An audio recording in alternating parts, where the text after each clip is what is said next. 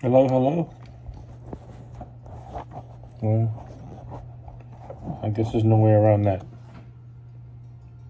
glare coming in my... It's a sign from God. Look at this. Anyway. I'm trying to stop saying anyway.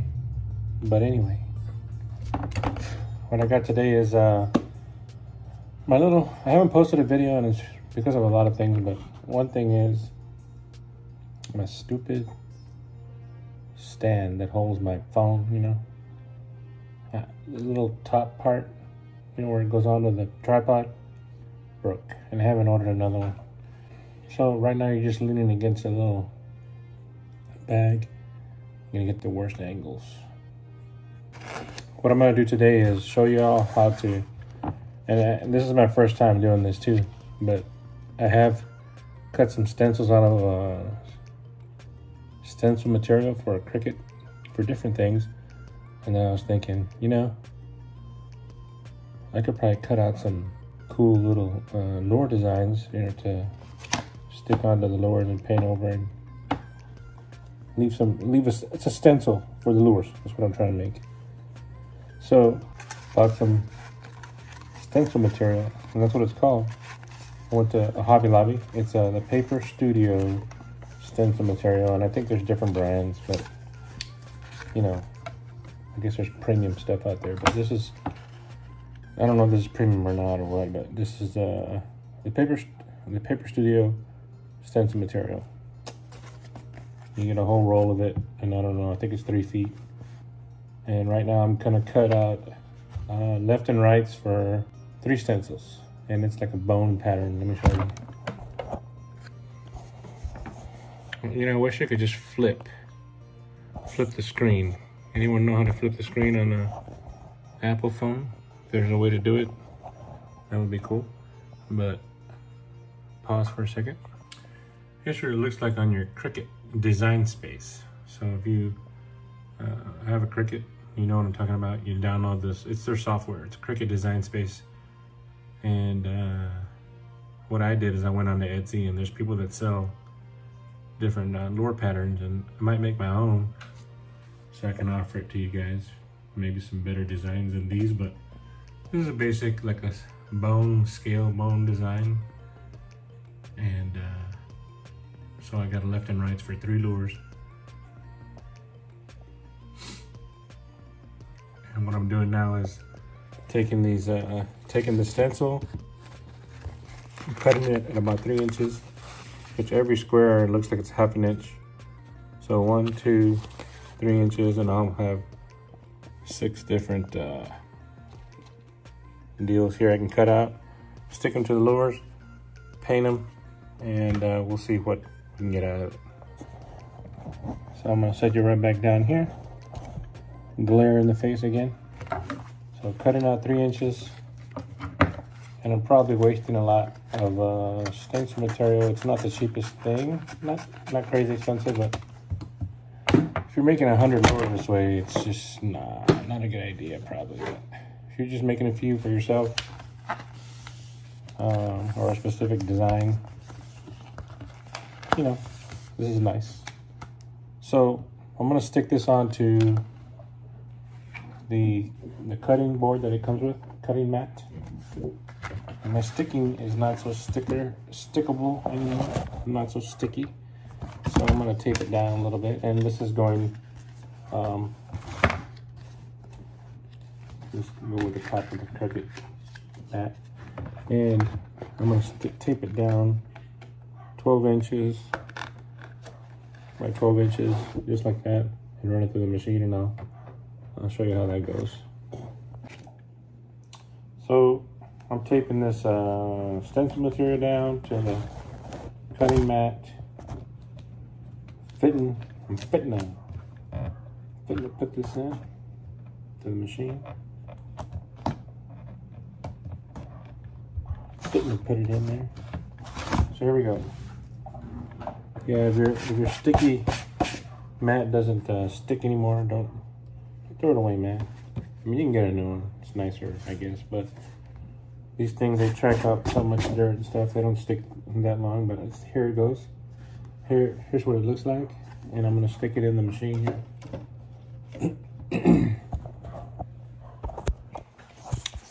Let's see. Sticking it in the machine. It's not plugged in. Looks like. I'm just flying by the seat of my pants right here, guys. If you haven't noticed, I'm gonna turn it on. And this is just the Cricut Explorer 1, like original. I got it off of Marketplace. Man, I always, before I buy anything, I always search Marketplace. I mean, people buy stuff, they don't need it. So yeah, they buy stuff, they don't need it. And next thing you know, you get a brand new Cricut machine for half the price or less. So I'm always looking on there. Sometimes you get some crappy people out there that sell you some bunk stuff, but I'm talking about cheap stuff like this, you know. This one, I can't remember how much it cost, but it wasn't very much. Maybe 50 bucks, I think, maybe. I don't know. But brand new, they're a little pricey. I don't know if you ever priced one out. But not the cheapest thing. Not the cheapest thing, these Cricut machines. You can get some real nice wireless ones and fancy stuff on it, but this is just a basic model, and it does the job just fine. So now that I have the machine on, since I'm not doing an iron-on or anything, this is just a regular, put it on there, and the way you see it on the board is the way it's gonna come out here. And they recommend that you go to custom on your dials. You have you got a paper, vinyl, iron-on, light cardstock, fabric, plasterboard. But I went online and say, what's the best setting for printing on stencil material? And they said to go to custom. Go to custom. Oh, up here, by the way, I'm gonna basic cut on the mat. 12 by 12, I don't have to mirror it. And then I'm gonna hit continue. So now it's saying continue, please connect your deal, and I've connected. And I'll browse all materials, scroll down to where it says right here, stencil vinyl.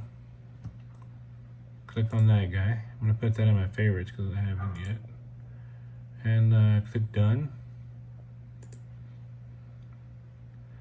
And then it asks you if you you load the fine point blade, which already comes in there already. I probably need to change mine out, but load the mat and press the load unload button. And that guy's blinking now.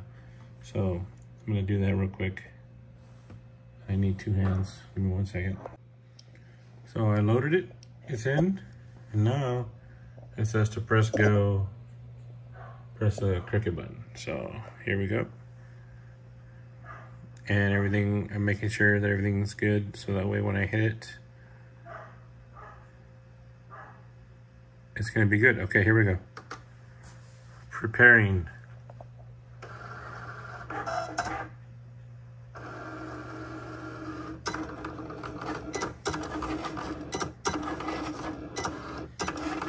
Yeah, and this is probably like super slow turtle mode here for someone who has the Cricut Explorer 3000, you know.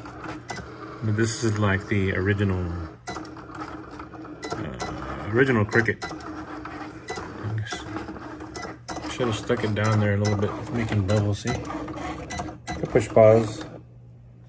Paused it. And I'm gonna stick it down a little flatter there so it doesn't bubble up like that. Can't be good for the whole operation. There we go. Stuck it down. Push pause again. Let's go.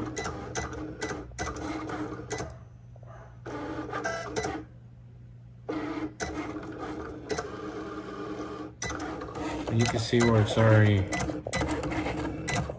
Can you? There's a lid on it. Yeah.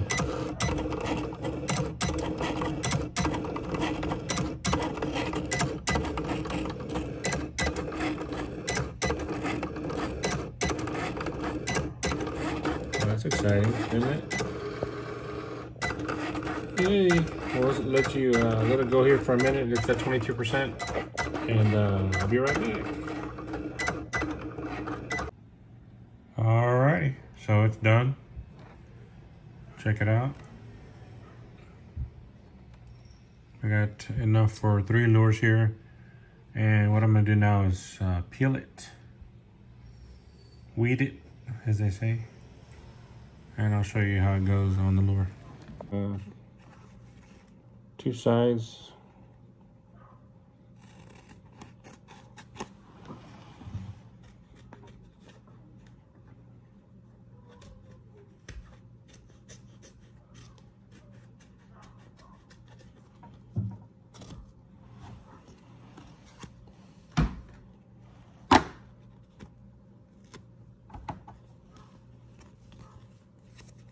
There we go. Here's one side. My dog, man. I hate his guts.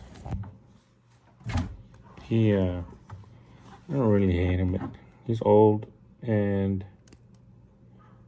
that guy needs to be quiet. He's outside. He wants to come back in, but he pees everywhere now.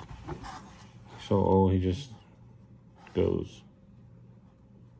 He's a dachshund. It's about 14, 15 years old already. He can't see, can't hear. So today I lured him out with a steak. He went happily. It was not a real full steak, but it was a half a steak. Half of a T-bone.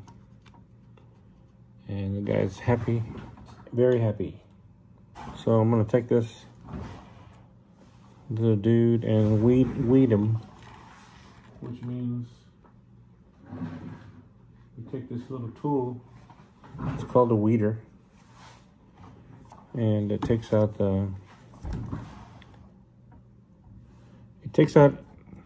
separates the adhesive from the sticky side from the not sticky side. Right?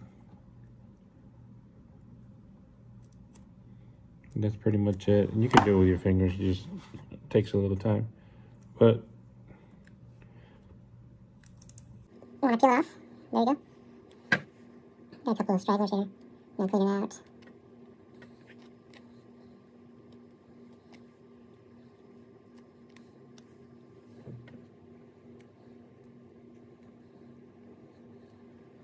Sucks when you get old because you can't see nothing.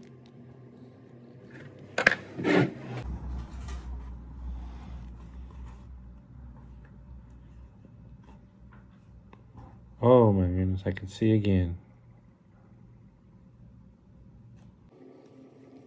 Well, I can't see up close. I can see stuff far pretty good, but up close, now it starts getting double vision for real. So here we go. Got it all cleaned up, I think. Oh, one more. See it there? This guy. Give me trouble, man. There it is. Oh,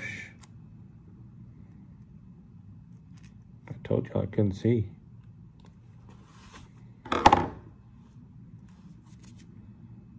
I think it's done. See there?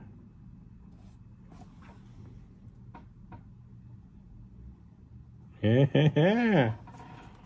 It's taking forever, I know, but hey, this is entertainment at its finest.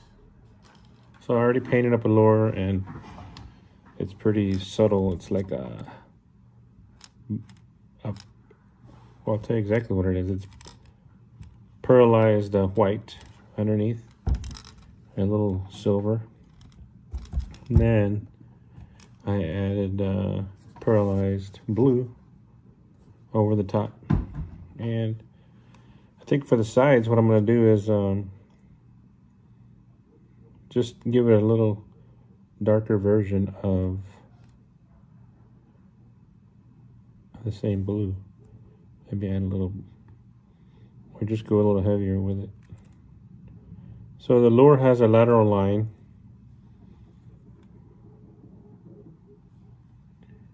And you just kind of, this little skeleton has a line to go with it as well. So I'll stick this dude on there as best as I can. He's wanting to come up on the sides.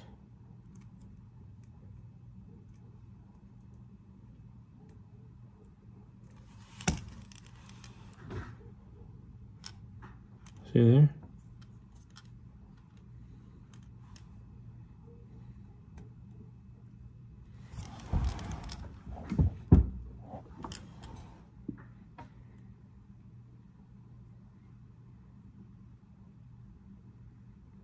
There we go.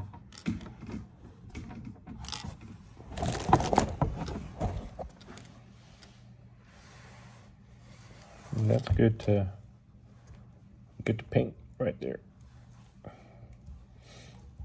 And there's quicker versions of this, but it's not gonna be so clean line on the side. Like you can just get a stencil and hold it up next to it, you know, paint it. But that's not what we're doing today. We want some crisp lines. And what I'm gonna do next is take some of this painter's tape and go around the edges. And like I said, if you're doing 100 of these, this probably isn't the best idea. But doing a one-off or maybe a few lures. Do it like this. Cover everywhere you don't want paint to get.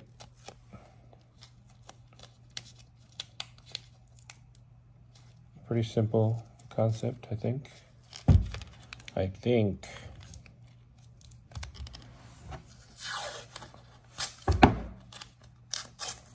This painter's tape ain't cheap either. Yeah, man, everything. Use masking tape. I'm trying to save a buck here. Yeah, there we go. Make sure it's all pressed down real good. Because whatever's not pressed down, that paint gets under, it'll get under the stencil and it'll have blurry edges, and we don't want, I don't want blurry edges today. There's some parts that aren't just gonna stick, so I'm gonna have to just go with it. Be careful. But here it is, painted painter's tape on the way to the edge. And like I said, I'm just gonna go with a darker blue on the side.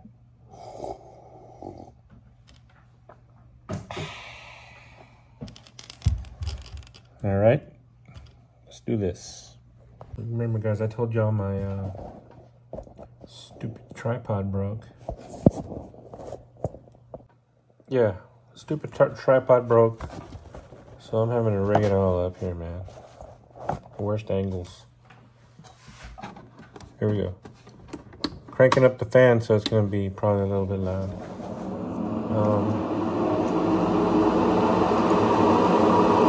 This microphone can help me talk.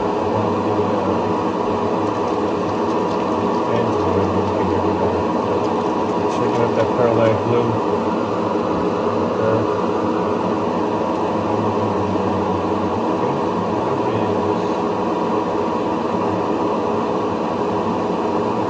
Drops.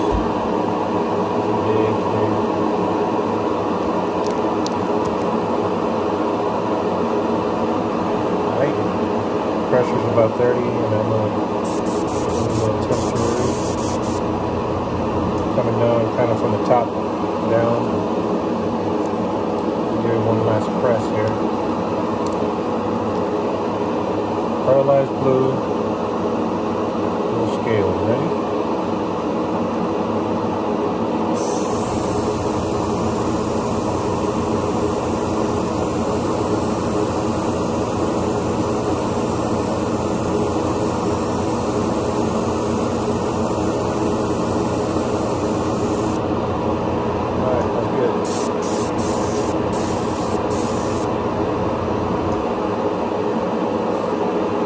Look like.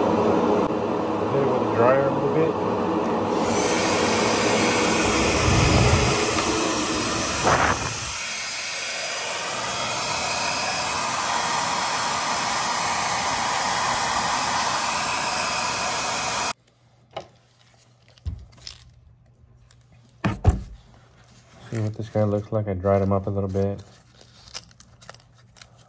Probably went overkill on the tape here. Stuck to each other.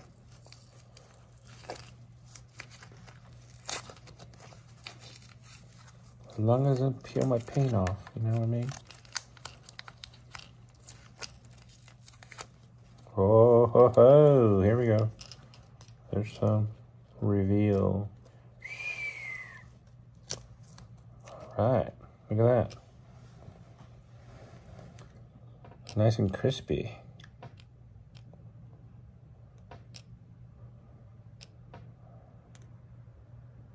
Yeah, I like the way that looks. So there you go, man. Let's do the other side, and then I do a clear coat on it, and then I'll give you a final look. There's one way to do it. There you go. Any questions? Hit me up on down in the comments here, or check me out on Instagram. Appreciate you all subscribing to my channel. I've had a few extra subscribers lately, so I appreciate all of you that do subscribe. And I don't know, just want to say thanks. And there'll be another video soon. Thanks, guys. Bye-bye.